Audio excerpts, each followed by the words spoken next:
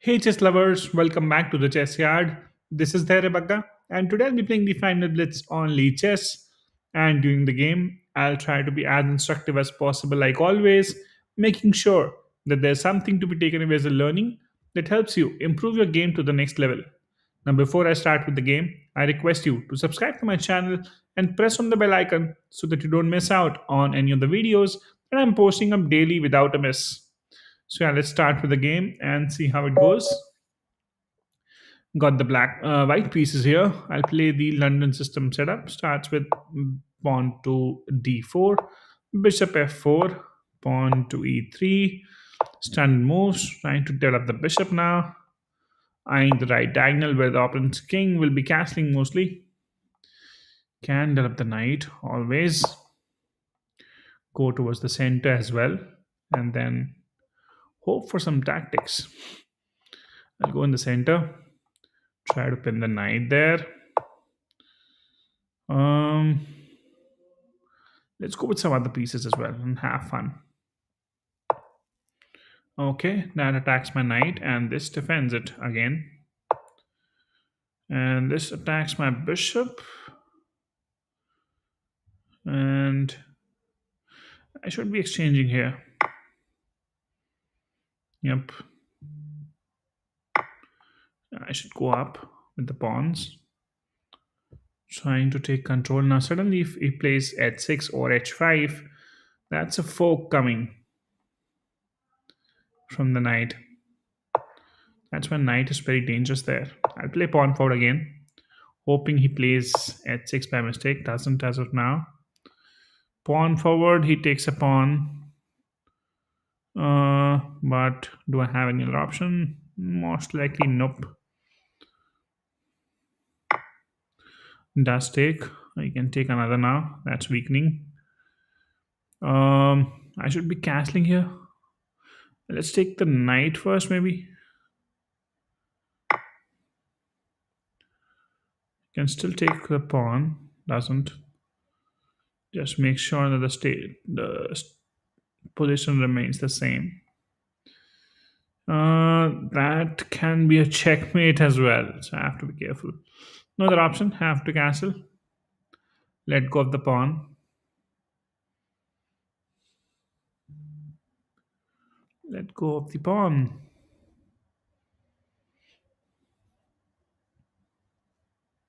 How's knight here? Loses the knight on the spot.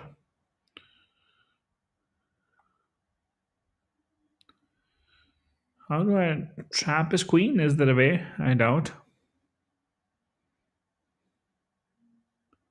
Spawn up already. Playing fast on time. And too strong. Okay, pawn forward. Interesting ideas. I would let him take maybe, and I take back. Let's sack a pawn. Let's sacrifice a pawn. Let the king rip open. I'm trying to exploit it later on. Now this is also fine. Okay. What have I got? This doesn't work. Knight here doesn't work. Is there anything that works right now? I doubt. Apart from queen exchange. Yes, he gets to have an extra pawn, but that's it. I'll relieve some pressure. Should I be taking it? To have something better. Just one final call before we exchange. I cannot take. I cannot. That's an inactive square. I think I should take. And I'll take here as well. But then his rook comes out. If I suddenly try and attack, then that's a fork coming. So let's save the pawn.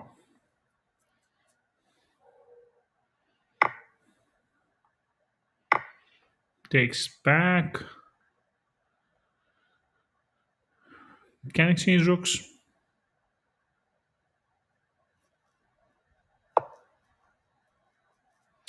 Certainly not the top of my priority list. I'll go up. Okay, he wants to give me a pawn and get his knight there. Kind of okay for me as well. Let's get this rook active. That can do something.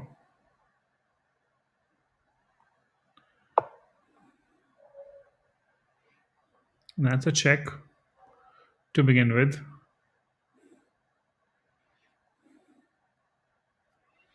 Things can change pretty quickly in chess. I'm about to experience that.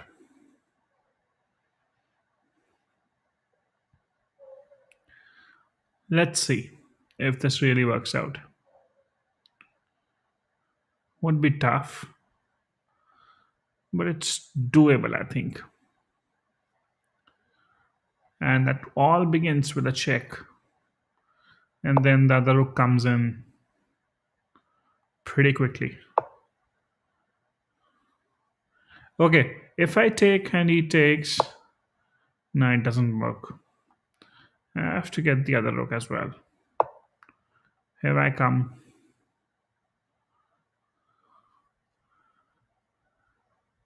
Knights are pretty importantly placed.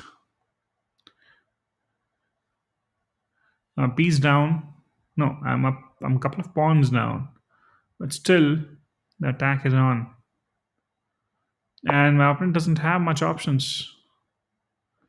Because I'm going for a quick checkmate now. How can that be saved? Because, of course, knight cannot help. This way the knight can help, okay? Which means you have to distract the knight, which means, okay. This should be helpful. What if I take? Nah, let's not take. Let's just exchange. He takes, he loses. As simple as that. He doesn't take, he loses. As simple as that. This is over, most likely.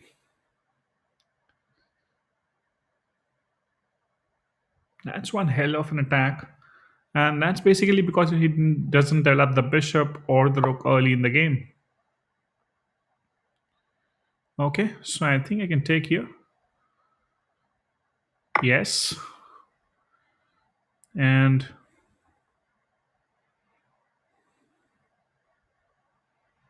now he takes. That's a check to begin with. And that's another check to begin with. And that's mate. To end that misery of his. Welcome to the real world of chess.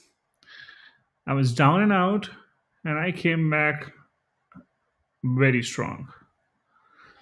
Let's analyze the game quickly once from the computer's perspective. Starts off with d4, d5, and then bishop f4, pawn e6 by the opponent. I play e3, c6, followed by bishop d3. Standard development moves. Knight comes out for both the players. Knight acquires e5, a very good square in the London, and that's why knights on the e5 are amazing. And then I try to pin the knight, and then I eventually, I think I got the other knight out as well. Here I develop the other knight on f3, connecting both of them. Takes on the bishop, which gets taken back with the queen. I can castle, but I went on with pawn ahead. Opponent plays knight f6. I still proceed with the pawn, and there comes the nasty check. Now I try to defend, and then my opponent takes. And I take on the knight, which he does take back, and then I castle. And then eventually I lost. Okay, this move was nice. If I come here and he takes on the pawn, I can take his pawn as well. That's nice. And then suddenly I'm coming in the tempo with the rook as well. I missed that point. After pawn forward, I try to just push my pawn forward onto h6, and opponent plays pawn forward again. And then I try to exchange queens off the board, and yes, of course, he takes the pawn. And the best move was to take the queen, which does happen. And now I'm 2 pawns down in this process. And then I just went ahead with a4. Opponent does take the pawn. I take back. Knight comes on to e4. I just kept pushing one sole pawn. Nothing there much. And here game turned a bit in my favor as per the computer. After I take the pawn, he takes back with the knight. I get the right rook active. Opponent goes back, and that was the worst move because now I get to have the control of the G file of the seventh rank. Now, here my opponent can play rook to the corner straight away, trying to avoid the check. Doesn't happen. I gave a check. He moves. Mate in 5 from here, and I can't count it. No, I can't see it simply. What was the moves order? Knight h4. And here, what I'm threatening really, I was wondering if I can take, but okay, now I have two knights attacking the same pawn. So he has to defend. And if he does try to defend, I can deflect him. And then he loses rook there. Still, it's not mate happening. Why was computer saying mate in 5? What was the right move order? I went with the knight, sorry. Let's analyze. How is it mate in 4? Rook comes here. There's no mate there. Computer is confusing me. How is this mate? Now there's no mate. It's suddenly plus 11. So yeah, there was no mate, but yeah, suddenly winning position from there on. Can always build on to. If he doesn't get anything in between, just develops the bishop, he loses the bishop. Otherwise, it's a checkmate. Suppose, yeah. So he has to get the knight in between. If he tries to get the bishop, then he loses the bishop, or I can double up as well. That still looks kind of a mate happening. He can get the rook here. I can take the bishop. That would be over as well. But anyways, let's go back to the game. This computer wasted out some time.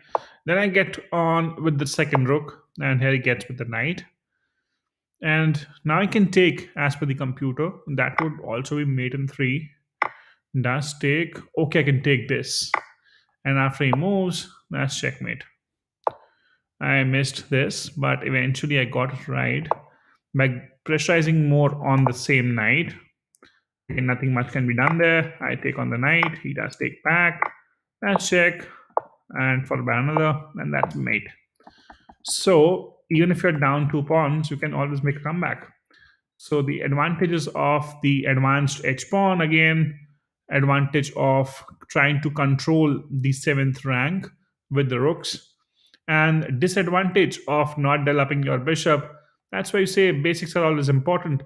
If the bishop wouldn't have been here, the last rank control was better, and the rooks would have been connected and could have saved the checkmate. But that doesn't happen. So yeah, lessons, a lot of lessons from this game. I hope you liked the video. Do let me know your feedback. Keep watching and sharing. Do subscribe to the channel if you haven't already by now. And I shall see you tomorrow again with a nice video.